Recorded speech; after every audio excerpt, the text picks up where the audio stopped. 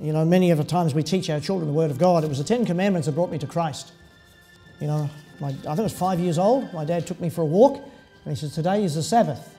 And he said, remember the Sabbath day to keep it holy. And later on, when I learned to read, I realised that was read in Exodus and in Deuteronomy. And very powerful, because what is it that brings us to Christ? And what is it that then reflects the deep Christology of our total transformation? And we read in Genesis where Abraham kept all of God's laws and commandments and judgments and statutes. And we think, well, what ones? It's only until we come to the Sinai that you recognise God's thunders, his word from Sinai, and people say, oh, it's too loud. Moses, you speak on behalf of God. And so today I'm going to talk about the 10 Commandments. And I know that the law, the commandments, have brought me to Christ in a very powerful and personal way. And I don't have the scriptures on the screen, so I encourage you now to turn to Luke chapter 18. There was a young man, and he was a ruler, and he asked a question, because sometimes you think, what question? If you could talk to Jesus face to face and have an audience, what would you ask him? He said, good teacher, what must I do to inherit eternal life? Well, I think that's the question of all questions. What do I have to do to live forever? And Jesus says, why do you call me good? No one is good except God alone. In verse 20 of Luke 18, you know the commandments. And so Jesus lists 5 commandments. Do not commit adultery. Do not murder. Don't steal. Don't bear false witness. Honour your father and mother. I will tell you why Jesus listed 5 commandments and not the full 10 there. We'll come to that shortly. And this man said to him, all these I've kept from my youth. And I'm in that category. I'm grateful, like Rebecca and many others, to have grown up as a part of the body of Christ. When Jesus heard this, he said to him, one thing you still lack, sell all that you have and distribute to the poor, and you'll have treasure in heaven, and come and follow me. And when he heard these things, he couldn't do it because he was extremely rich. And that's part of the story. But the question that I want to focus on is, what must I do to inherit eternal life? And Jesus pointed him to the royal moral law. Remember, the 10 Commandments were special from all the other laws and judgments and statutes that were given to ancient Israel. The 10 Commandments were stored in the Ark of the Covenant under the mercy seat, symbolising the very throne of God. And so they were special. And today we are a people who live by the commandments of God and the testimony and faith of Jesus, to take these words out of Revelation. So I'm going to turn to Exodus 20. We're going to spend a bit of time in Exodus 20 this morning to briefly look at the commandments and then talk about how Jesus illuminates them for proper response in Christ. Exodus 20 and verse 2, the Lord says, I am the Lord your God who brought you out of the land of Egypt, out of the house of slavery. I am your deliverer. I'm your protector. Number 1, the first commandment is, you shall have no gods before me. God establishes himself at the very pinnacle of relationship, of law, of morality, of creation, of redemption. Then number 2, he breaks it down to a little bit further, because people had come out of idolatry. You shall not make for yourself a carved image or any likeness of anything that is in heaven above, or is on the earth beneath, or is in the water under the earth. Then he says, you can make a statue, or you can make something that has a physical representation of a heavenly being or something on earth. Verse 5 in Exodus 20, you shall not bow down them or serve them. And for our days, what do people worship? They worship money, they worship status, they worship power, they worship movie heroes, and they worship those on the sporting field. You shall not bow down to them or serve them, for I am the Lord your God, I'm a jealous God. Have you ever thought of God jealous? His next commandment, he says, and then we go down to verse 7, you shall not take the name of the Lord God in vain. They're very interesting. Names are very powerful. In a few cases, God changed the names of people. And names are very powerful. So God says, don't take my name in vain. There's a lot of cuss words in society. I remember growing up working in a workplace, and my dad said, well, John, that's taking God's name in vain. I thought, I didn't know that. For the Lord will not hold him guiltless who takes his name in vain. In the Lord's Prayer, Jesus, our Father in heaven, holy be your name. Jehovah, holy. In fact, we don't even know how to pronounce it, because the ancient Hebrews took the vowels out. And names are very, very important. And the 4th commandment is the one that I first learned as a boy, is remember the Sabbath day to keep it holy. And we are reminded through the Sabbath that God takes us, the signature of creation. God created the earth, he reveals in 6 days, and rested on the 7th day. It points us to our ultimate spiritual rest in Christ. Jesus says he's Lord of the Sabbath, that the Sabbath was made for man. You and I are very familiar with that.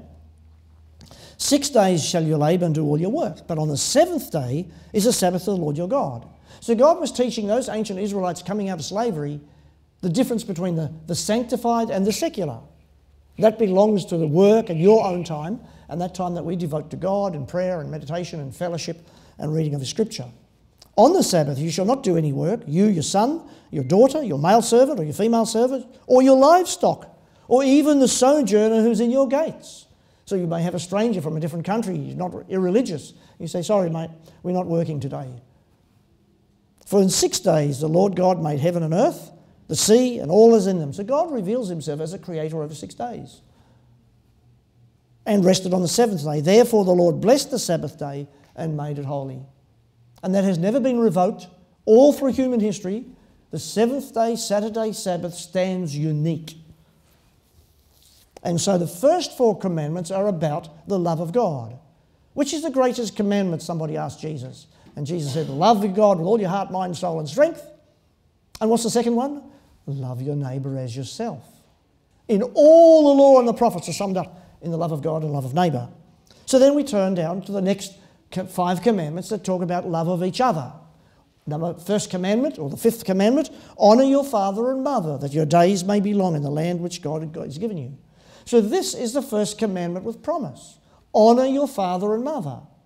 If you can't honour your father and mother, how can you honour the transcendent God that you don't see? It doesn't say love your father and mother. Families are designed for love, but sometimes parents bring into the equation their brokenness, their suffering, their trauma. I've lived in a prosperous nation for 65 years, but my dad came through World War II as a boy between the ages of 8 and 15. My grandfather came through 2 world wars and died at 65. So you don't know what you inherit through the world in which we live. So you could say, well, I'm a product of my generation, I'm not very happy about it. God says, honour your father and mother. And that's very powerful. It's a commandment with a promise. Then the next commandment, in verse 13 of Exodus 20, you shall not murder. Human life is special, sanctified, holy. You shall not commit adultery. In other words, marital faithfulness, exclusive monogamous, to the exclusion of all others for a lifetime. That's the biblical model. You shall not steal. Scripture talks about, what it is for a thief to stop stealing and starting to be generous. Verse 16, you shall not bear false witness against your neighbour. So these 5 speak again about relationship. And the 10th commandment is outside of the 4 to God, the 5 to humanity. The 10th commandment deals with what happens in our minds and in our hearts. You shall not covet. And what happens as a precursor to sin happens in our hearts and minds. Satan, the devil, who was Lucifer, desired to extraordinarily covet this throne of God. And we have the very first case of deception and treason and coveting, where it became an inordinate desire. And God says, you shall not covet your neighbour's house, you shall not covet your neighbour's wife. That's covered in you shall not commit adultery. But what happens in your heart and your mind that nobody sees? Or his male servant, or his female servant, or his ox, or his donkey, or anything is at your neighbour's, his sports car, his lovely house, his big business empire. Are you envious? Are you covetous? God says no. So we have those 10 commandments. 4 of the love of God, 5 of the recognition of living together, loving our neighbour, and number 10, what's happening in our hearts and minds. Because before I kill somebody or steal from them or commit a sexual adultery, I'm coveting, whatever it might be. So then Jesus, in Matthew chapter 5, talks about the intent of the law of God. Verse 21, he says, you have heard that it was said of old, you shall not murder, and whoever murders shall be liable to judgment. So you could sort of think, well, I can still, harbour enmity or anger against someone. I haven't murdered them, but I just won't talk to them anymore. And if he's hungry, He can starve if he likes. I'm telling you. But then again, if anyone's, love your enemies, do good to those who persecute you, pray for those who malign you, so that you may be sons of your Father in heaven. But Jesus says, you shall not murder. But I say to you, everyone who's angry with his brother will be liable to judgment. Whoever insults his brother will be liable to the council. And whoever says, you fool, will be liable to the hell of fire. Ouch. So the idea is, again, what's happening in your heart and what's happening in how you treat your brother. So then he talks about relationships. Verse 23, so if you're offering your gift at the altar and there remember that your brother has something against you, so you're ready to go to church and you're thinking, that's unresolved relationship. Pick up the phone, go and have a coffee with your brother. Leave your gift there before the altar and go and be reconciled to your brother and then come and offer your gift. And so there are measures to, rather than allow the spirit of Cain to ferment, the spirit of Abel that suffered at the hands of Cain.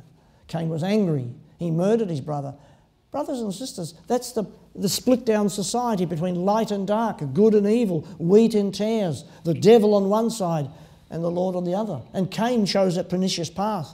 And he wasn't reconciled to his brother. He wasn't his brother's keeper. And so for you and I, we've been given the ministry of reconciliation. Jesus said, when I'm lifted up, I'm going to draw all people to myself.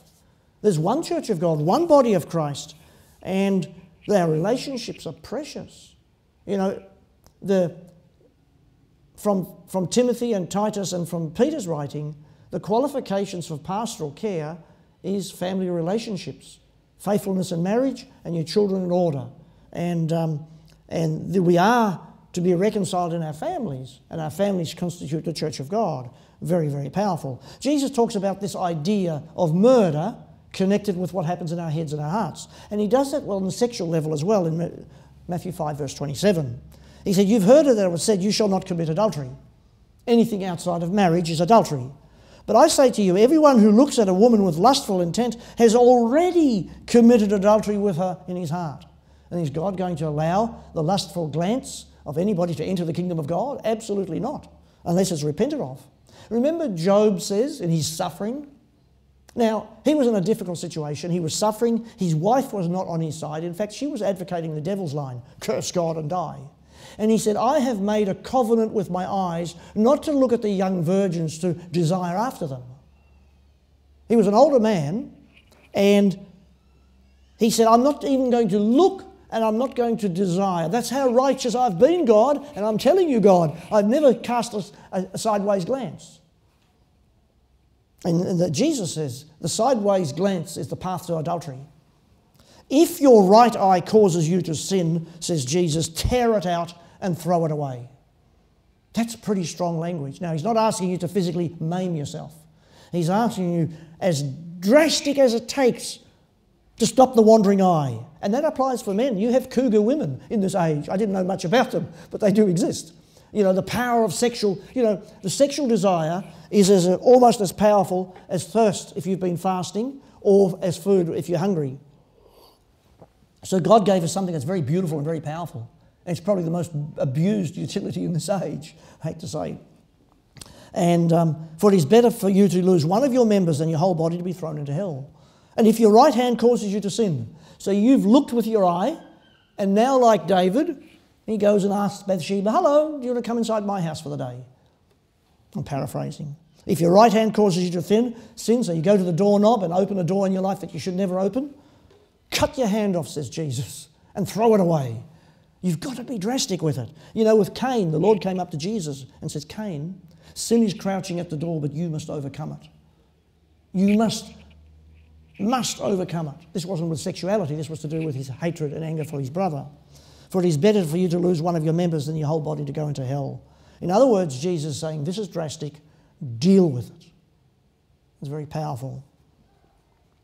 I want to talk about the idea of covet, because Apostle Paul makes the idea that he upholds the law. When you read Paul and he talks about the law, you read sometimes he uses the word law to refer to the Jewish law of oral tradition, and sometimes he refers to the commandments of God.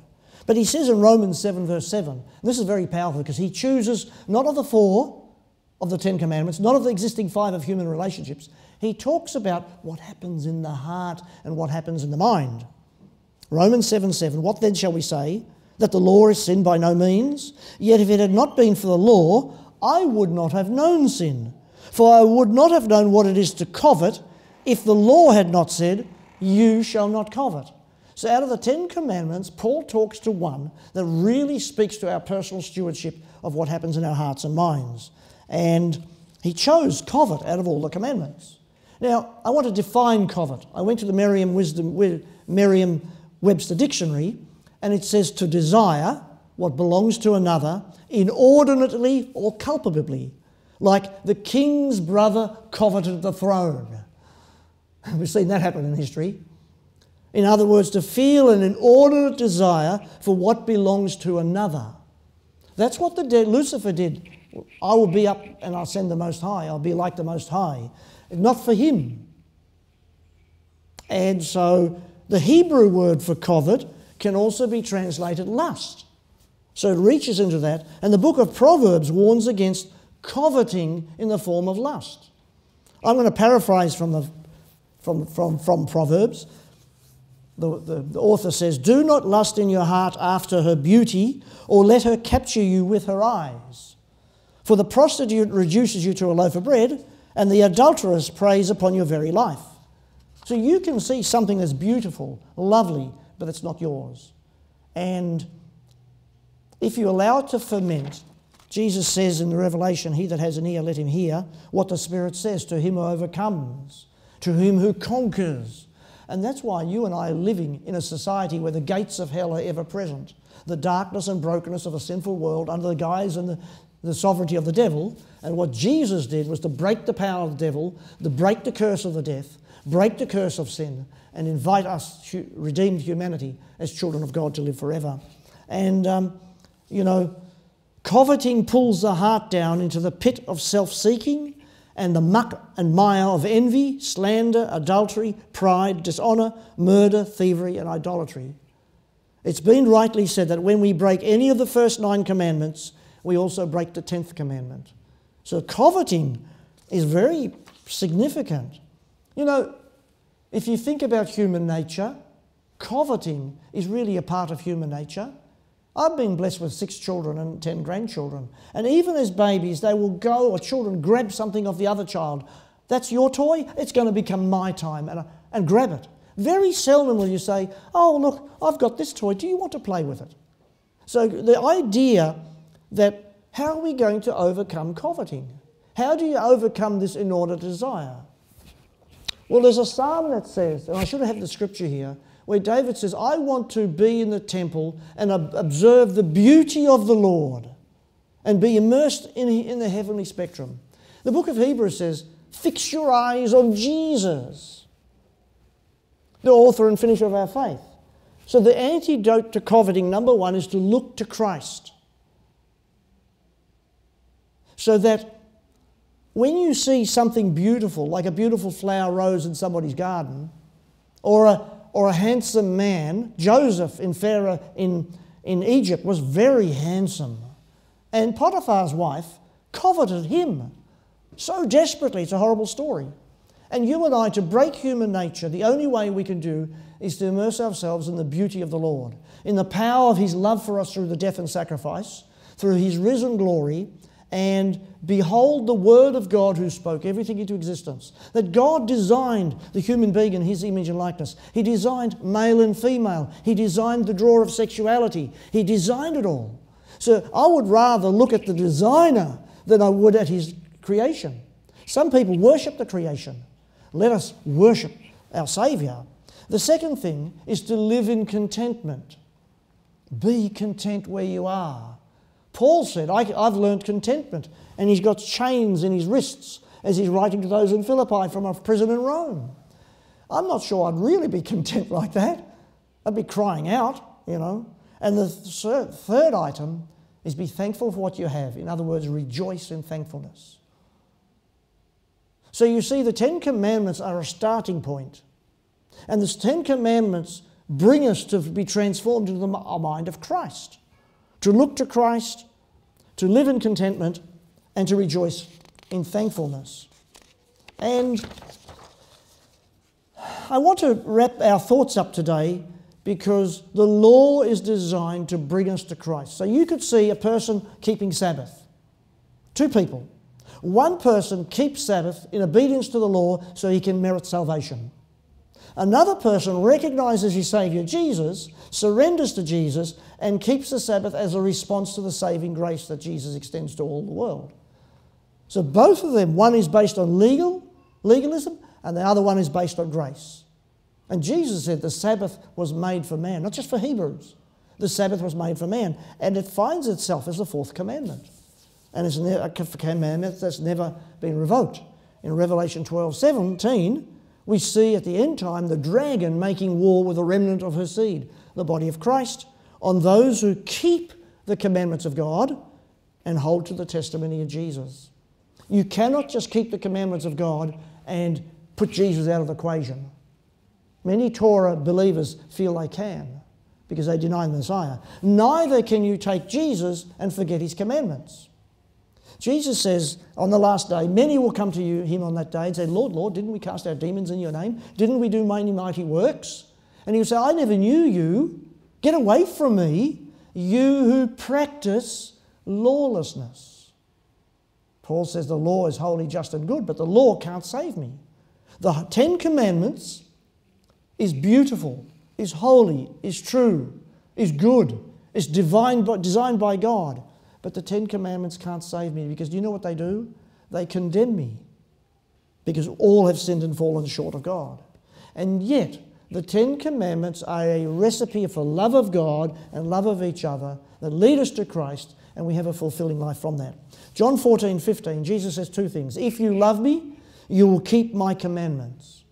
Notice the love comes first and then the commandments follow. You could say, keep my commandments and then love me. But Jesus says, if you love me, keep my commandments.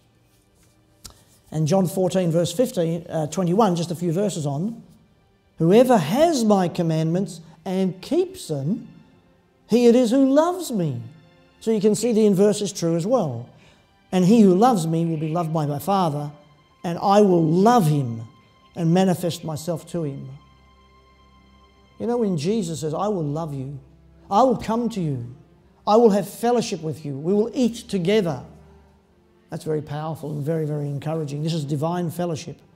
And so what we experience as a result of the 10 Commandments is, and I grew up on the 10 Commandments. I'm so grateful for that. As a young man, it guided my heart from falling into pitfalls. I knew that I was not to look at pornography.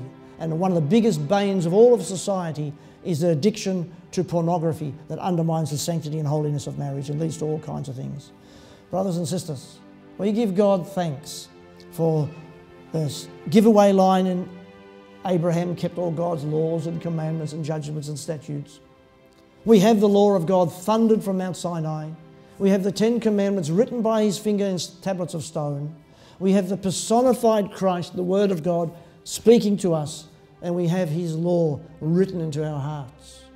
So you and I, in a love response to the saving grace extended to us, reflect love of God and love for each other. And today on International Federation, the church around the world, we celebrate this reality together, that we are the people who keep the commandments of God and the testimony of Jesus.